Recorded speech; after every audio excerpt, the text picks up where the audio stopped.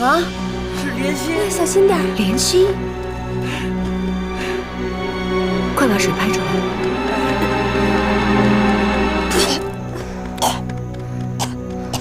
出来了。莲心，仙妃娘娘，没说话就好了。主儿，奴才去请太医。你糊涂啊！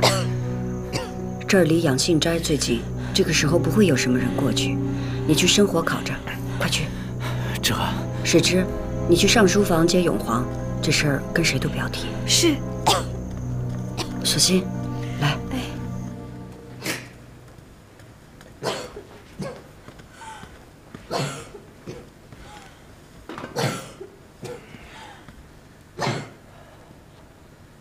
三宝，你去近旁守着。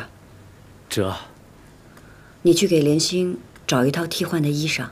是。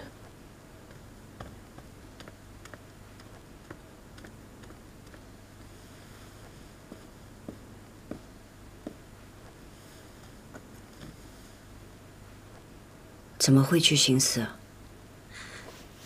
奴婢不是寻死，是失足。奴婢只是失足。怎么会去寻死？奴婢不是寻死，是失足。奴婢只是失足。失足落水的人会叫救命，你却无声无息。宫女自戕是重罪，也会连累家人。你还有丈夫王卿呢。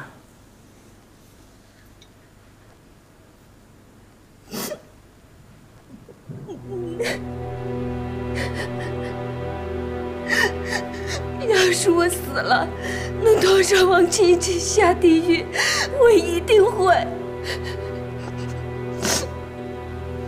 五房的叫声果真是你啊！从我被配给王卿那天起，我的日子就完了。白天是皇后跟前得脸的大宫女，是副总管太监的妻房，看着有脸面，可是背后却不知道怎么被人编排讥讽。阿若说的话，本宫替他向人谢罪，他也受了教训，再也不敢了。比起我夜里受的罪，这些根本都不算什么。一到夜里，王卿他简直不是人，他是禽兽。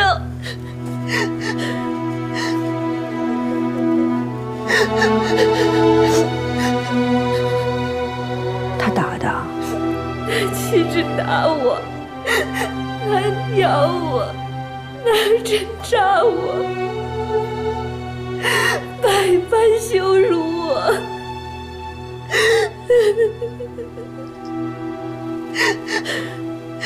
他这般对你，为何要向皇后娘娘求娶你？因为他需要一个女人，一个白天可以给他体面，晚上可以任他折磨的女人。仙妃娘娘，这样的日子，你知道我是怎么熬过来的吗？你为何不禀告皇后娘娘？没有的，皇后娘娘把我嫁给王卿，就是为了探知皇上的心意，给自己保障，也为二个铺路，为了让我报恩听话，使皇后母家的人再照顾我孤爱的弟弟妹妹。如果皇后娘娘知道我和王卿是这般相处，她怎可和王卿撕破脸拆散配婚救我？我一个奴婢算什么？她根本不会帮我，我实在活不下去了。不能自强，失足落水总可以吧？我一死，谁也不能为难我弟弟妹妹了。可可是莲心，你要是一死，皇后母家觉得你家人无用，或许就不会再照管了。王卿要是恼羞成怒，也未必会放了你的家人。我只是一个宫女，能有什么办法？本宫帮你，本宫帮你。奴婢多谢贤妃娘娘。只是凡事都要等个时机，你且忍着，跟往常一样过日子。等时机到了，事情自然就成了。多谢贤妃娘娘，奴婢若能脱得苦海，一定拿性命报答。主儿，奴婢特地挑了一件和莲心姑娘今日穿着相似的衣裳，换上干净衣服，跟没事人一样，回长春宫去。奴婢多谢贤妃娘娘。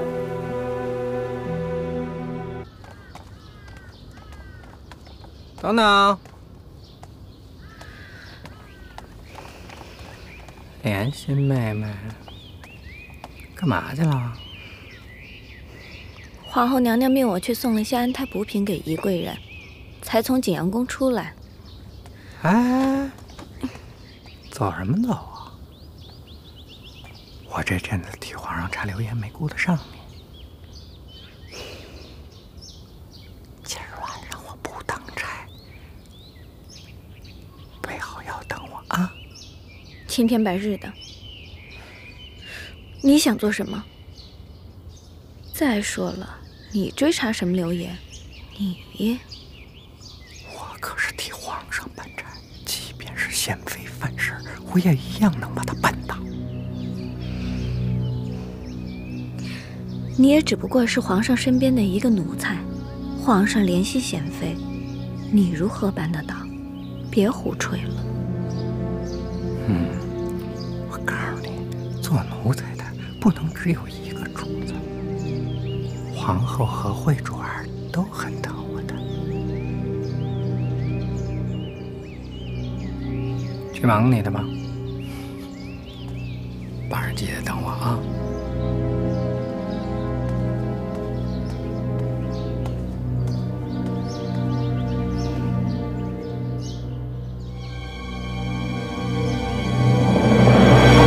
莲心，哟，公公回来了。哟，今儿太阳从西边出来了。公公当差辛苦了，喝点茶水。怎么弄得跟过年似的？酒啊肉都备好了。日子总要接着往下过。公公既是真心待莲心，莲心也不是什么铁石心肠的人。哎呦，我的美人，你想通了。公公别着急，公公别着急。公公你看，公公若是着急，就委屈了莲心。为公公准备那么多酒菜，这还有公公的药呢。对，吃药，吃药，今儿得吃俩呀，一个不够。公公辛苦了。再吃些酒菜。不是，跟我到里屋去。公公，咱们今儿玩一个新鲜的。好，新鲜的我喜欢。咱们今儿玩躲猫猫。躲猫猫？躲猫猫是干什么的？公公先待着，莲心先去藏好。莲心若是不叫，公公就别出来。若是公公找着莲心，那莲心任凭公公处置。任凭处置，好，就这么说定了啊！公公一定要听莲心的，莲心不叫，公公千万别出来。好。哪儿去了？真躲起来了，躲哪儿去了？王公公，刚刚外头来人说，娘娘传我回宫当差，我去就回。别！公公若是舍不得莲心，那就随我一同去吧。别！我这正难受着呢，莲心，等等我，别走啊！海兰，你看我画的这个怎么样？姐姐，你画的花都开了，春天也都来了，到底要禁足到什么时候啊？别急，该我们出去的时候，自然就出去了。怎么跟贵妃似的？我就是贵妃，你什么都听我的。都听你的，你让我把贤妃怎么着，我就把她怎么着。那我就疼你，真的疼我。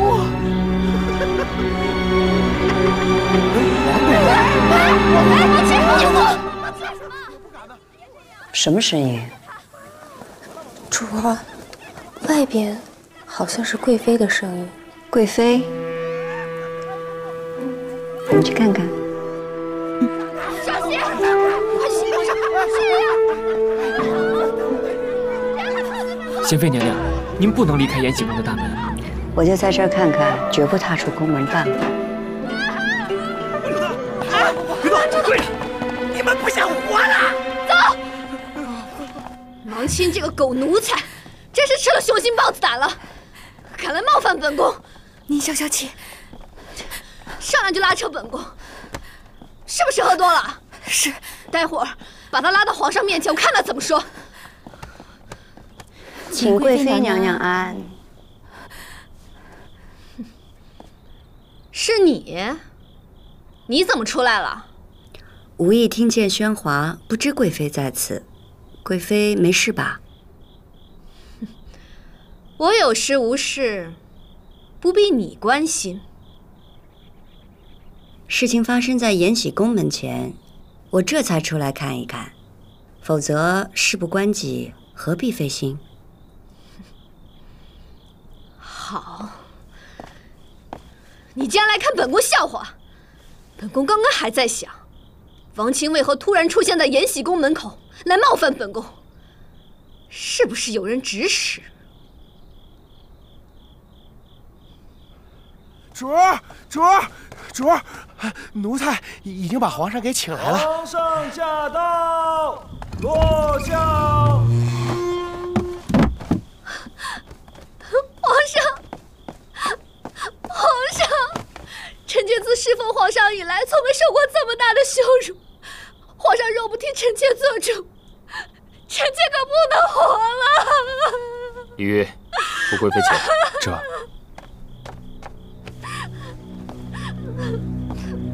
好了，皇上，这么多人面前哭哭啼啼像什么样子？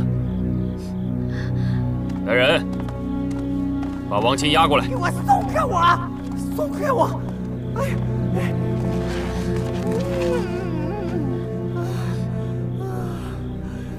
皇上，过来说吧。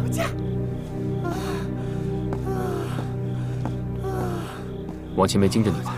知道我是谁吗？臣妾无事，多谢皇上关怀。赶紧给我松开！皇上，事发突然，你看王钦现在还是满嘴胡说。连大总管都不认识了吗？为避免张扬，请皇上和贵妃挪步到延禧宫，慢慢再问吧。好，朕就借你延禧宫一用。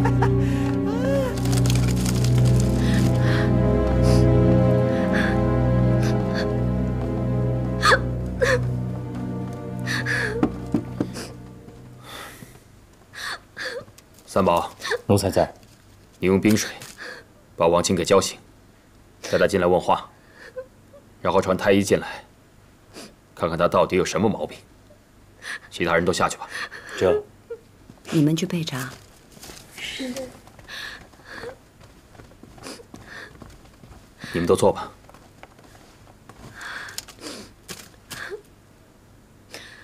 贵妃，你见了朕，就说自己受了天大的屈辱，说吧。我找我们连心去！越老越糊涂啊你！啊！皇上，方才主经过延禧宫，想着贤妃娘娘禁足，心下不忍，所以过来看看。主刚到延禧宫前，谁知王公公从昭华门过来，没头没脑的就扑上了主，嘴里还不干不净。皇上，王钦简直是疯魔了，他一看见臣妾，就过来扯臣妾的衣裳。皇上，您看臣妾的袖口都被他扯破了。王钦今儿不是当值吗？怎么从昭华门过来了？回贤妃娘娘，今天晚上不是王公公当值，所以他一早便回去歇息了。哦，好了，带进去！我憋你9多你信吗？皇上，贵妃娘娘主，王亲带过来了。知道我是谁吗？皇上，你赶紧给我松开！皇上，松开我！王亲对贵妃一向礼敬有加，是不是有什么误会啊？嘿，松开我！看他的样子，好像是灌满了黄汤花酒方式。放开我！皇上，奴才刚刚闻了王公公身上的味儿，闻着不像酒味儿，倒是有一股甜甜的异香。皇上，你怎么来了？发什么疯，王亲？三宝，押他下去。皇上，皇上，以王公公现在的情形，恐怕什么都问不出来。他今日既不当值，便是在自己的屋子里头。奴才记得他屋里的莲心今日也不当值，不如传莲心过来问一问，便能弄清楚王公公的情况。传莲心，这。贵妃息怒，王亲和莲心的舞房就在附近，莲心很快就会到的。上场。皇上请用茶。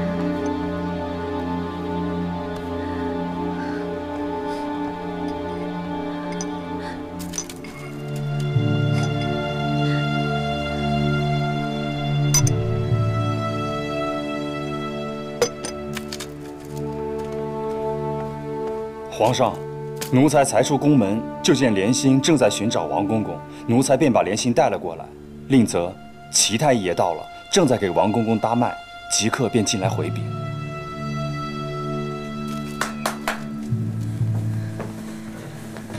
皇上，贵妃娘娘、贤妃娘娘，王亲是不是发了疯，冲撞了人了？你这样问，便是知道王亲为何如此癫狂了。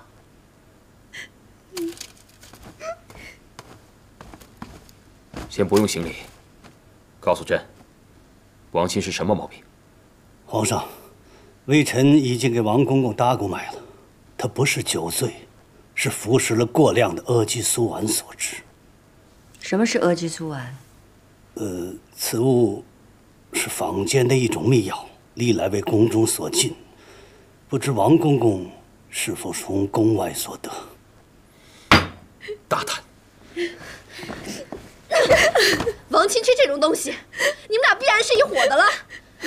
皇后娘娘好心赐你们成亲，你竟然如此不知廉耻！皇上，奴才为保万全，去找莲心的时候，已经派人去王公公的舞房搜查。奴才和齐太医先到外头候着。去吧。这。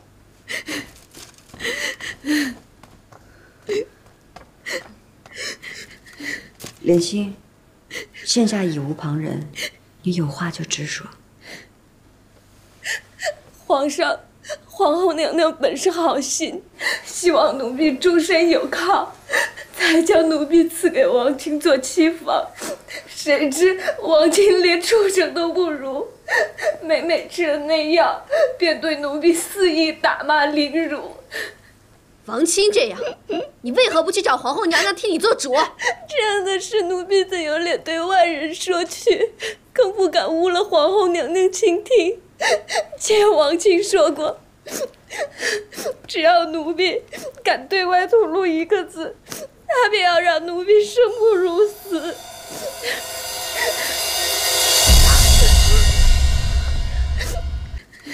莲心，现下已无旁人，你有话就直说。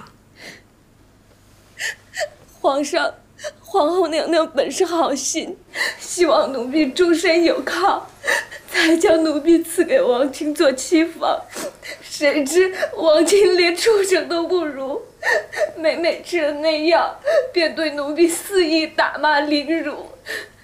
王亲这样，你为何不去找皇后娘娘替你做主？这样的事，奴婢怎有脸对外人说去？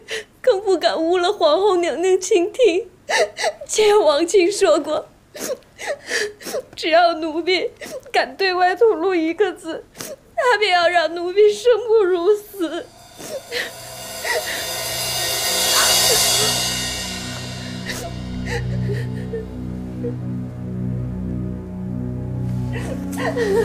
皇上，王亲无耻，辜负了皇上和皇后的恩典。那今日又是为何？今日王庆不当值，他一回到午房就开始服药。奴婢在窗外见他这样，也吓得不敢回去。王庆大约是药性发作，又找不到奴婢，便发了狂跑出来。王庆可恶！皇上，您得给臣妾做主啊！皇上，皇上，晋忠刚才去王公公房间搜查，搜查到一盒药丸，给齐太医看。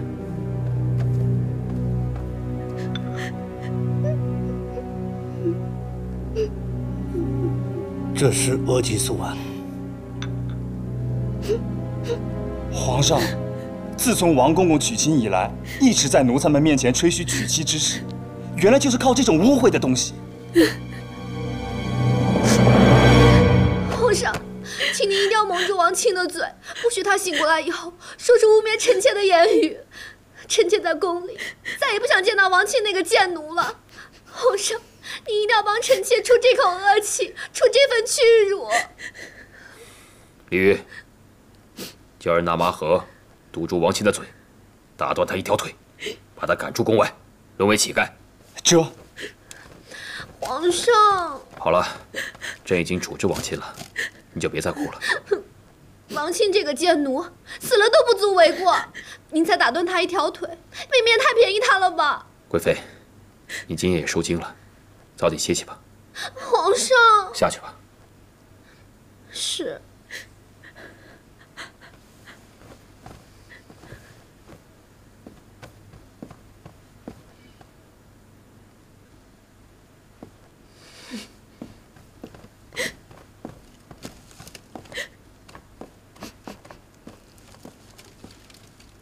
皇上，此事王卿是重罪，莲心只是无辜受害，还请皇上看在莲心伺候皇后娘娘多年的份上，不要责怪莲心。先起来吧。朕呢，不会责罚莲心的。莲心，朕今日就取消你和王卿的婚配。若你想出宫去探望家人，朕也准了。奴婢离宫后，家中弟妹无所依靠，日子也不好过。奴婢情愿留在长春宫伺候。你倒不怪皇后。皇后娘娘哪里知道王卿是这样的人？奴婢不怪皇后娘娘。也好，下去吧。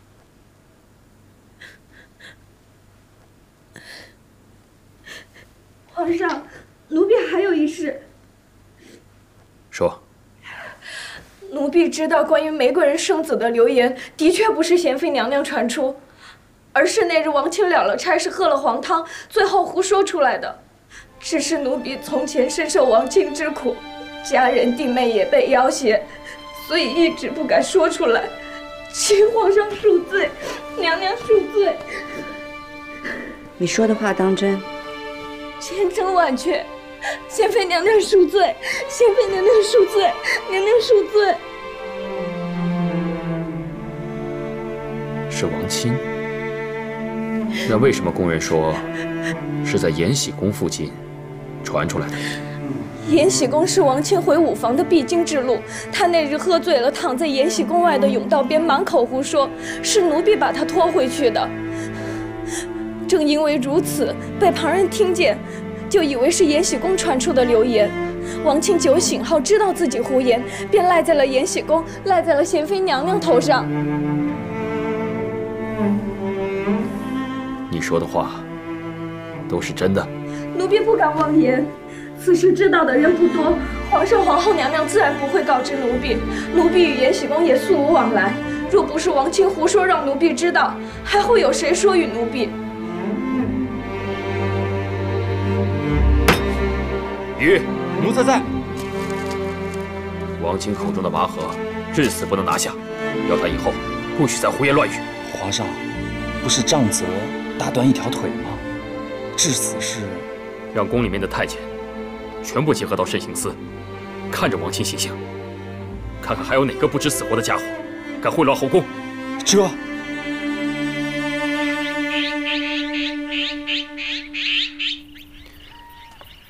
你这傻子，明明不是你，还愿意把自己关在延禧宫里，朕很是心疼。皇上不用心疼，为了不让皇上在后宫左右为难，也因为皇上一直顾全着臣妾的周全，就算再多的流言，臣妾也愿意忍受。朕从未真的怀疑过你，你我的亲色之情，后宫中人谁都无法比拟。委屈你了。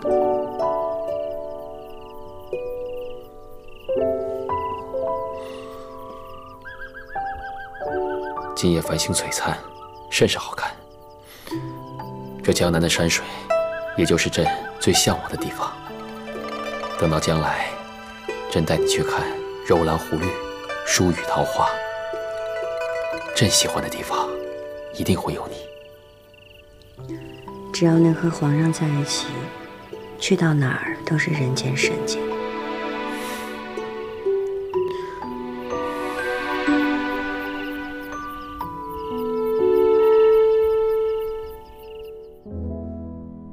打死你！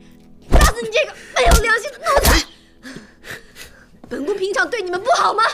啊！昨天晚上为什么没有一个人拦着？他是副主管，奴才也不敢呢。都是奴才的错，你打死奴才吧！他是副总管，你以为你不管了吗？啊，不来了吗？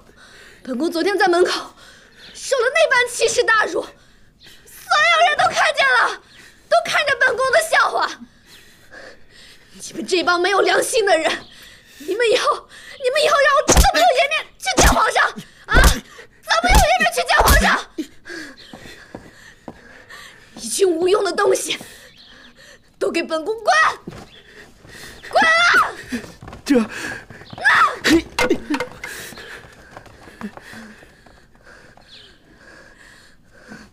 王倩那个狗奴才，必须得死！是，必须得死！必须得死！是，必须得死！皇上赏王公公贴加冠，嘴里的麻盒至死不让拿下来。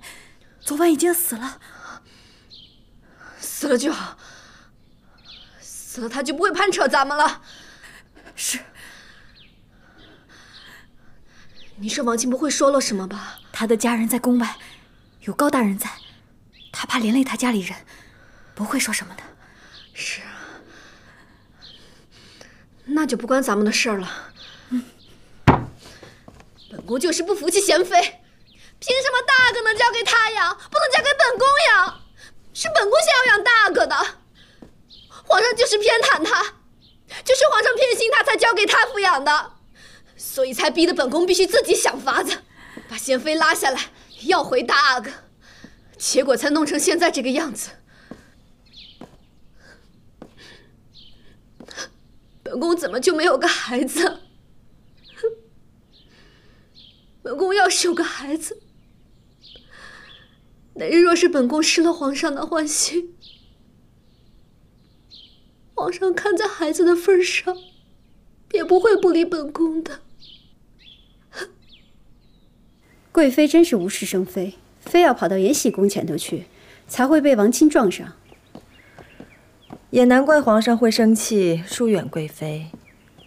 一抬头就见到自己的爱妾被一个阉人欺辱，一鬓散乱，能不气恼吗？可皇后娘娘有所不知，皇上恼贵妃的未必只有这一桩呢。这玫瑰人生子的流言，多半是贵妃那传出去的。王钦向来笼络贵妃，难保不说与他知。这贵妃诬陷贤妃，也是意在大阿哥。其实有皇后娘娘照拂，非要争长子做什么？可见贵妃有二心。就是这王钦可恶之极，白白害惨了莲心。本宫想想，真是对不住他。这莲心是可怜，可莲心没能笼络住王钦，咱们也是白白丢了一颗棋子。如今在皇上跟前的是李煜，咱们要再想探知皇上的心意，可就更难了。是本宫误了莲心，不过暂时也不能放她出宫，免得将我们拿她笼络王亲、探知皇上的心意的事情说出去。皇上最恨别人刺探圣意了。奴婢原想，就算莲心要出宫，有她弟妹在手，也不怕她胡说。罢了，她愿意留下也好，别做这些伤阴质的事了。那就让她在殿外伺候吧，免得娘娘看见她又是心酸。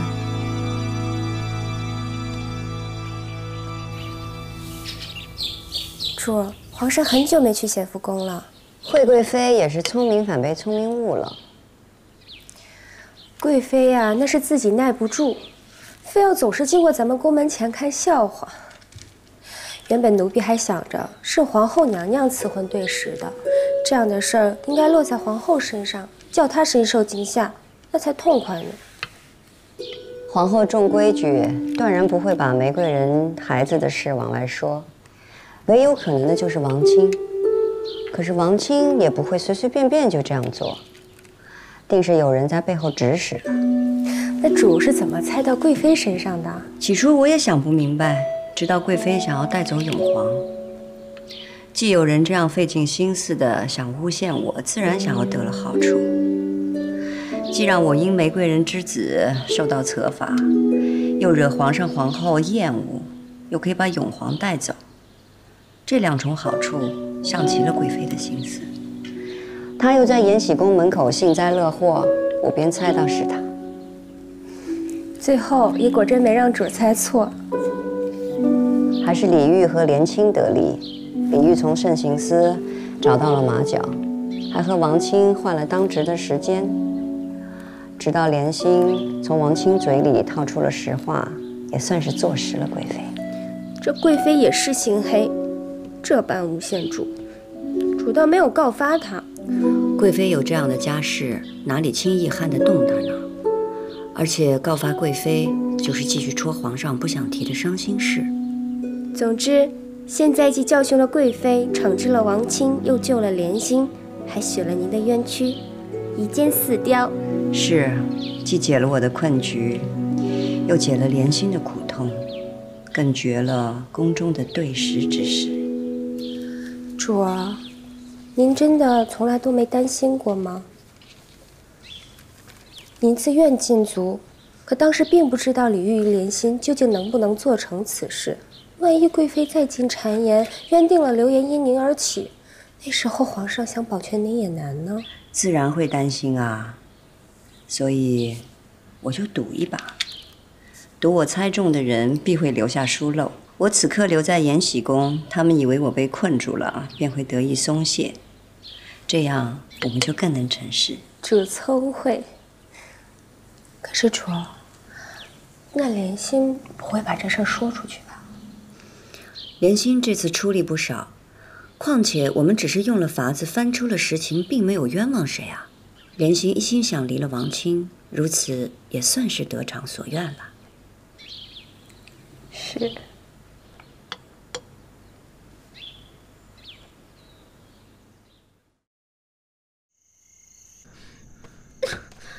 王卿羞辱了本宫，本宫还委屈呢。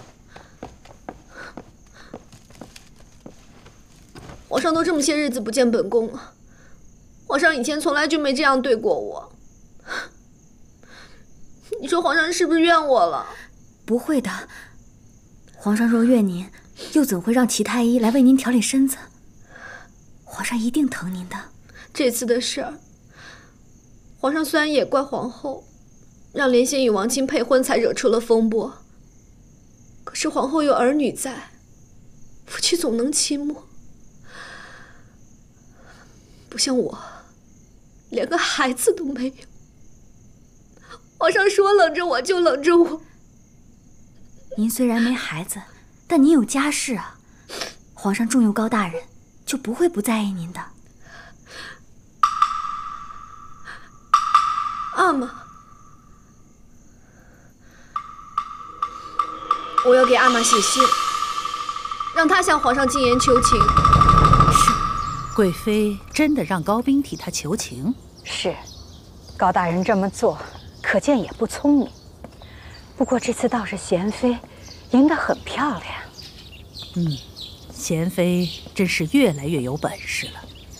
太后，齐汝有一事请太后议旨。什么？贵妃说，素日里所用的药物并不起效，嘱咐齐太医换药方。她换不换药都那样，齐汝之前怎样，现在依旧怎样，不必为她大费周章。奴婢明白。宜贵人有喜，这枚麒麟送子金锁是哀家赏你的。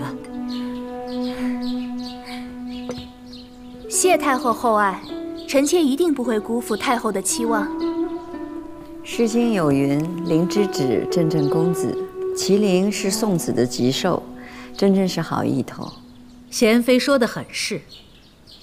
宜贵人，哀家希望你能够顺利诞下皇子。是太后。皇额娘的礼实在是心意独到。皇后一向不喜奢华，哀家赐给宜贵人的这对麒麟金锁，皇后不会嫌哀家老糊涂了吧？皇额娘一片心意，儿臣怎敢这样想呢？何况宜贵人玉玺，皇额娘爱护宜贵人，等同是爱护儿臣。宫中祥和平安才是中宫有德。前几日为了许婚那件事惹了不少风波，皇帝身边的王亲都被赐了死。皇额娘责备的是，儿臣本是好意，不想却生出宫闱祸事，儿臣真是无地自容。皇后是好心，可切要记住，凡事都不能伤了天和。哀家多次叮嘱你，中宫以养育皇嗣为要，你舍本逐末，不该如此。儿臣知错。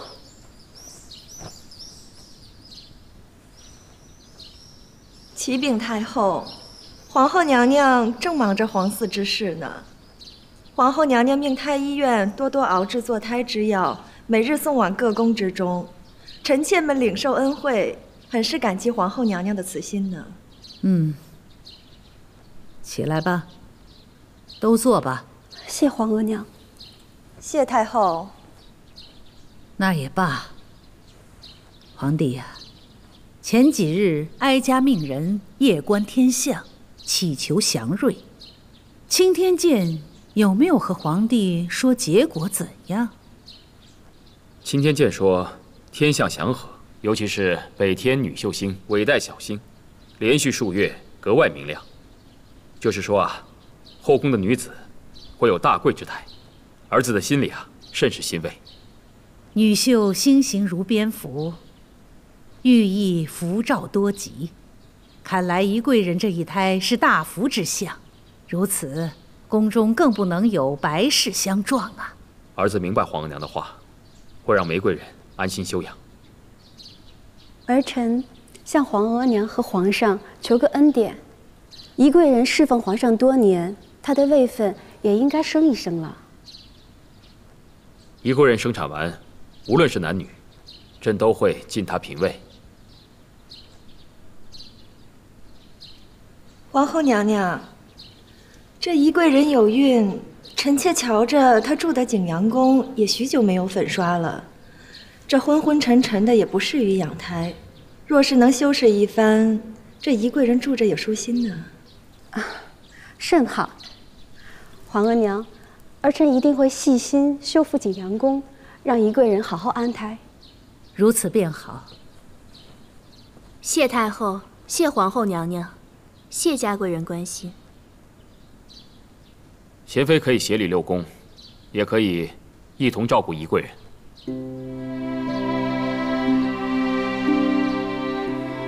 皇上，你教养永皇很好，可见你很会照顾人。皇上，娴妃之上还有贵妃，若撇去贵妃，让娴妃协理六宫，怕是贵妃心里会不好受。而且，娴妃年纪还轻。皇后，这持事之稳重，无关于年纪长幼。贵妃身子虚弱，今日不也是没能来吗？等她身子好些再说吧。娴妃虽然可以为你分担，但她对后宫之事还不够娴熟，你多指点她便是。是。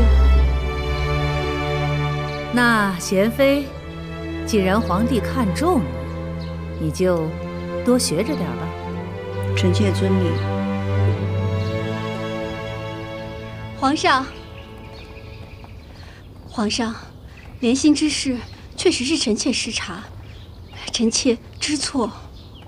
皇后啊，你是朕的嫡妻，朕知道你并无坏心，可有些事情无需多此一举，惹得皇娘挑剔，也让六宫不宁。臣妾明白了。你也无需过分自责，谨记教训便好。是。臣妾恭送皇上。